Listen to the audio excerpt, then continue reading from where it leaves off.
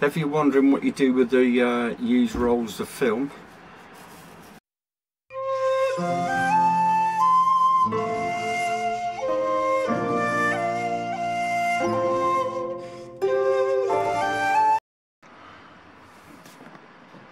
okay, so I have laid out the plans for the what I'm calling the midsection of the wing, because then we've got the tip. I'm doing the right side.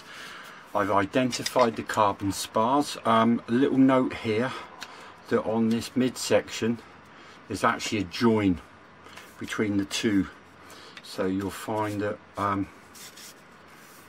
you'll see it on the instruction, you'll see it on the plan. So just get that in place, and I would, if you're, just give the bit that's hidden a little bit of a sanding to take the gloss off of it, the waxing off of it, fit that down there and then get that in place. I've got the outer tubes for the wing attachments. This is very interesting because this is a new one. This is the aileron spar, and I've obviously got a leading edge spar. And basically what you've got to do is I've got to cut out all of these and a load of these. I'll get back to you. So when they're all done, we'll get on to the next update. I have my trailing edge, just like you sanded the trailing edge, not gone mad, just give it a bit of a lick. I've cleaned all my ribs. I've got the leading edge ready. I've got the aileron torque tube ready. Now, the thing we have to talk about, and I just wanted to talk through how I'm doing it. I'm not saying this is the right way, but this is how I'm doing it. The main spar has got a join about 2/3 of the way out. So you go from a fairly biggish tube down to a smaller tube, fits down inside. What I wanted to do is let me just talk you through how I've actually done it to try and make sure that it's not going to be mega critical, but I just wanted to make sure that when I actually glued the two tubes together that I didn't get any drift. So in other words, you know, that one is actually just on a slight lean, because that would be quite easy to do. Let me show you. Right, so I've got my carbon tube is butted up against this metal block, and the rib is holding it at the right height. Then I'm down to, I've put just slid in, not glued, B20. Here's our join.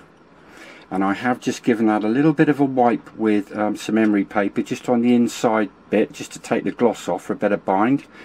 I've then got B24 not glued, just sitting in place, and then I've got another metal block, and that's holding B35, so they're all the same height. Now I'm happy with that, and I'm just going to give it a bit of an eyeball. I'm going to have a cup of tea. I'm going to just drip a very small amount of thin cyano just down into this joint, and then what the next thing is we're going to do is obviously then start loading up all the ribs to start gluing them in place. But that's just a quick idea of how I've done the spar. Right, so slid all the ribs on. I did actually put these in place, and I would recommend that. That's ribs B 1, 2 and 3. And this is just putting that in all in place just to get it jigged up properly, but you don't glue those yet. I've got them all happy. I've glued them to the trailing edge. Now, little tip here. I've got to be honest with you and say that I started tacking these with a little bit of thin cyano, but there's quite a big tolerance between the rib and the spar, and I found that my thin cyano wasn't tacking a few of them. So what I've done is I've actually just blotted in places anything that was slightly loose, because I just didn't want to keep running the thin cyano, because it was just going to wick down through the rib and then stick to the plan, although I've got some plastic covering that.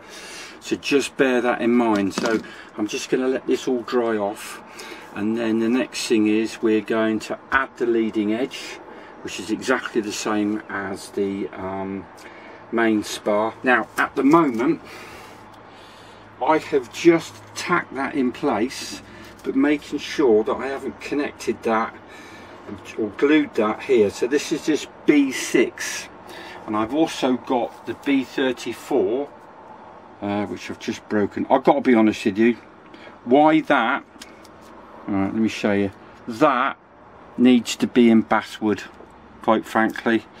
That's too small with two bigger holes. See, I've broken that. That needs to be in the same as this wood, I think. I'll have to speak to Performance Models about that, because that's got break me written all over it. Well, I just okay.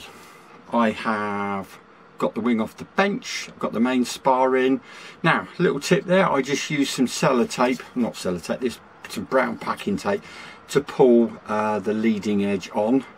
So I can now literally go over this and wick this all on with. I'm going to use, again, start off with thin sino and then beef it up later. Then when we've done that, the next thing we need to talk about is inserting the aileron spar through this rear jiggy pokery, whatever we're calling it. Anyway, I'll get back to you in a tick. Right, we've built the wing. You've now got to insert this through, this is the rear aileron spar, well this is the aileron spar, and I kid you not, this is the first time I've done it.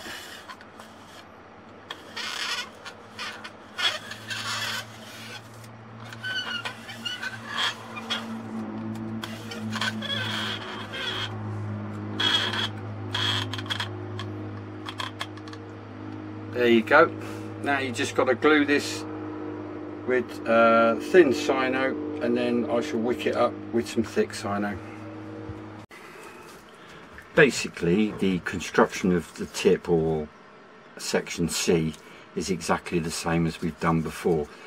Slightly different here, in as much as obviously we're still not gluing in permanently C1 and C2, because we're going to be joining there, got to be able to bit of jiggling for the actual wing joining. So just remember, when you're doing your trailing edge, if you've done anything to the trailing edge of the main and mid sections, do the same to that as well. I just literally took the edge off of mine, I didn't go mad. That's going on there. Then you've got this little piece that's going to fit on here, and that's going to drop in there like so. And what you'll do is you'll then add all your ribs, and we're also putting in, I think this is basically a tip strengthener, is going to fit in. And then the idea is you then drop this chap in here like so. That then drops on the top like so, and this bit then glues onto there. Obviously we'll have the ribs as well and the leading edge. So I'm just going to clean these all up, and then I might just do a little bit of quick sort of video of me joining it, but I don't think it's anything particularly difficult. But also I would suggest to actually sand this to shape now, when you'll see a bit in the instructions about the shape. I would sand this to shape now once you've got it all glued up, because it's going to make it a lot easier than if you've got this connected to panel B, because remember, this joint is going to be permanent, is not removable. So the join between C and B is a permanent fix, not unplugging. So I'll just clean this up and we'll go through it.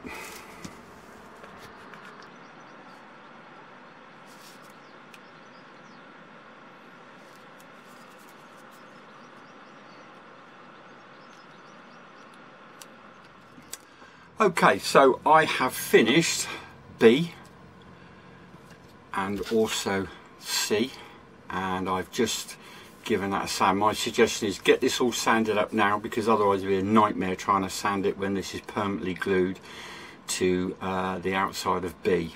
So now what we've got to do is we've got to join panel B to the main panel, which is panel A. There is a dihedral guide on here, and I've just marked mine. It's actually marked with laser, but I've just marked mine with a biro as well, so you know what I'm like. So what I've got to do is I've got my let me just talk you through what we're doing. It's going to be a little bit fiddly, so this is going to be using plenty of weights, plenty of blue tack and anything else just to get it at the right angle. But there is something that I really must point out to you, because I nearly had a heart attack when I put my two wings together as a trial join, and literally thought I'd messed it right up, but I'll explain what's going on. So panel A, I've got some weight on it holding it down in place. I've already just added A22, A21 and A20. They are not glued, they are just put in place. I've trial fitted the actual wing joiners. Now in the kit it does suggest that we put these end caps in. I'm not putting the end caps in right at the moment, and I'll tell you why. Because this, I think, being allowed to let this slide in and out is going to give me just a little bit more extra wiggle room like this when I come to join it all. I might be wrong, I'll let you know how I get on. But anyway, so the next thing now is I'm just going to add B1, B2 and B3 to here, jack it up, and then I'm going to slot it all into place. Now let me just show you what I was talking about. Look, when they're actually joined together like so, those two spars don't meet up. Now on my plans and on the instructions, they actually appear to be shown to be joined up. But I've spoken to Performance Models, and they said that's absolutely fine. All the load is taken by these. So you can imagine when I first put this together like that, I was like, oh no, what have I done? But apparently it's absolutely fine. So the next thing I'm going to get back to you, I'm only going to come back to you because then you won't hear loads of swearing while I'm actually jiggling it all together. Right, took some fiddling, but it's all in. And my tip about the expanding the spars out there, and then when I got it all jigged in place, slid that along, that just gives it a bit more security. I've just used a tiny little bit of blue tack just to stop these rods sliding in and out. Just make sure that you've got them fitting tight. I mean, I might end up having one hanging out, but it doesn't look right. It does look right. And now, so what we are now going to do is obviously we're gluing this. We're obviously being careful we're not going to glue these two ribs together. So what I am going to do is I'm just going to use some thick cyno just in these areas. And but that's gone very well. A little bit fiddly, but right, here we go. I'm doing this live. Let's see what happens. And then oh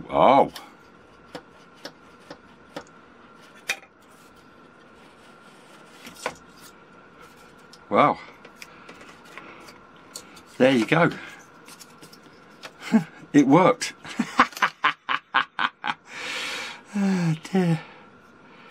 Right, so all I'm going to do now is just add a bit more glue around it.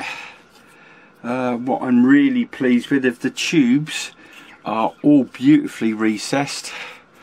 Look at that, really pleased with that. That's gone cracking. Hang on a minute, let me just show you once more. Obviously these holes here, this is going to be for where the magnets are going to go. So let's put that in there. I can obviously now fit the plugs. That goes on there like that. That goes on there like that. Boom. Well, it don't get much better than that, does it?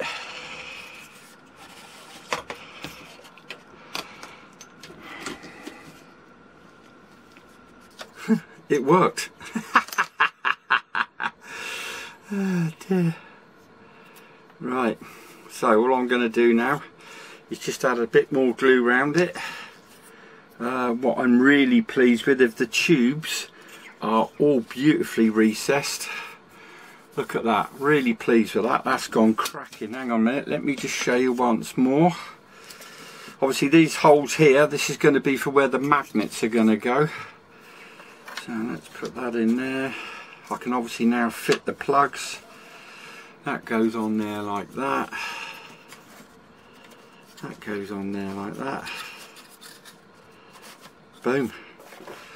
Well, it don't get much better than that, does it?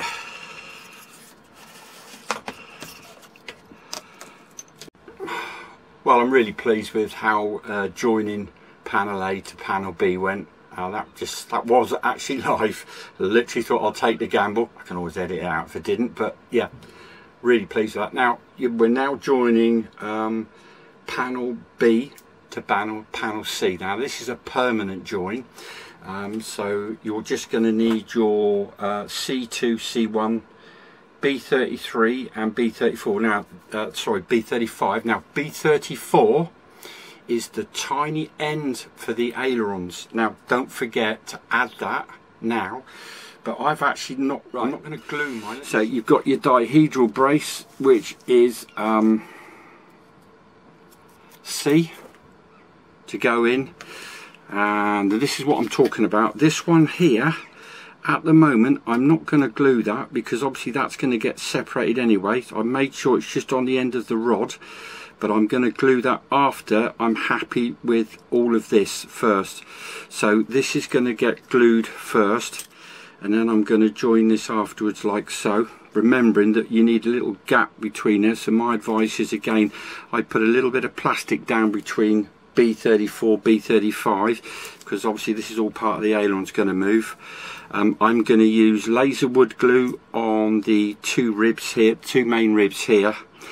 That gives me some working time, so I'm going to take this apart, reload it, put it back down on the bench, and then when I've got it all squared up, I'm happy with it, then I'm going to use the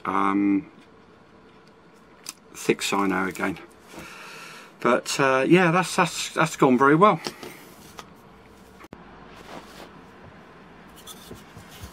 Right, one main panel, one outer panel, and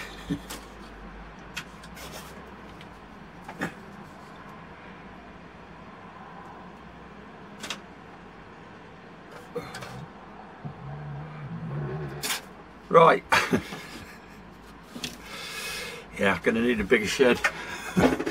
Okay, the tip C joining to tip B went exactly the same as before, remembering I just added that little tip piece, which is B34 to the end of the ailerons.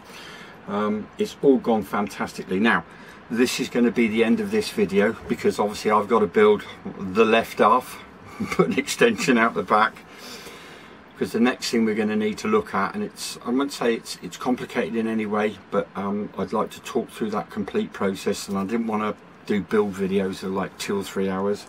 So the next section we're going to be doing is there's some few bits of sort of in space fillers to go into places like here, and I've then got to sort the ailerons out, and the ailerons are going to need cutting, and then they're going to need some end cap strips putting on them, and I really want to do that as a completely different video. So I hope you've liked that. This is the end of video 2 of the Avanti build, and I'll see you on build 3. If you're liking the video, just like and subscribe, and I'll see you very shortly.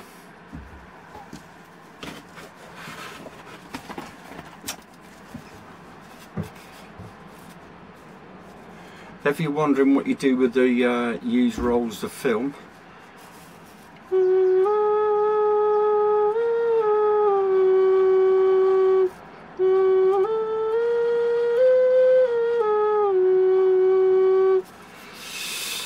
yeah, you won't see me at Glastonbury next year.